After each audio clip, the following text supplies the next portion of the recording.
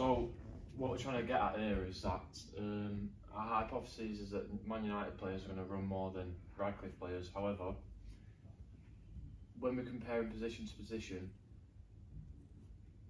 individually, Scott McTominay is actually more of a box-to-box midfielder compared to Nicky Adams, who's going to sit. So obviously that means that Scott McTominay is going to be running more distance in the game anyway. Even though they're a similar position, the play styles are different. What I'm trying to get at is the play styles of the individual players are going to have an effect on how much distance they cover in the game. Moving on. So we just decided to put this in a tables format. As you can see here, we've got all the Man United and all the Radcliffe players there, and all the Radcliffe and Man United as a team running distance, just so that it's a bit more clearer for you to see. This is a mix of both primary data, secondary data and quantitative data. Radcliffe FC's data has been collected internally and therefore is primary data. Manchester United's data has been collected externally using the source of Sky Sports, meaning this is secondary data. And the source that we used for collecting Radcliffe's data was inside the club, using the stats process. And moving on to the stats first, this is why we picked it and what else we could have used. So for this assignment, we decided to collect our data using satellite data, which is recorded using pieces of technology that connect to satellites in order to track running stats, which is obviously what Radcliffe used. The piece of technology we have decided to use in this case is Stats Sports Vest, which players will wear around the chest and back, with the GPA tracker implanted in the back in order to track the running stats.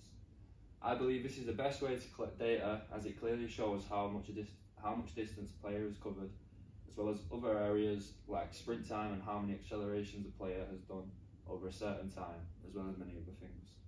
This is also good as it is a lightweight item, quick drying, compatible with iOS or Android, and comes with an app for easy access, therefore allowing you to track whenever they want really.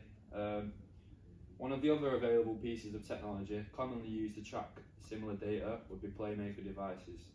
However, we have decided not to use Playmaker devices, with the reason being that they attach to the outer side of the football boot, which could lead to an effect on the performance due to extra weight, meaning our recordings of data might not be 100% accurate.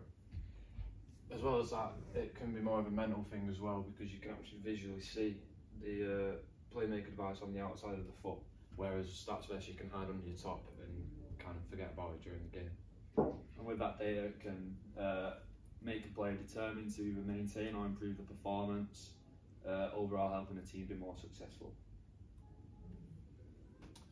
How position affects fitness stats. So I touched on this before when talking about Scott McTominay compared to Nicky Adams. There is rarely an anomaly in which certain positions run more frequently than others. It is quite common knowledge that, for example, a central midfielder will run and have better fitness stats than a centre back, and this will be dependent on different factors. If a team wants to play a different sort of way where they've got a high line, then the defence, the centre backs are less likely to do as much running, as they're going to be in the same position for the majority of the game if they're dominating the ball. For a team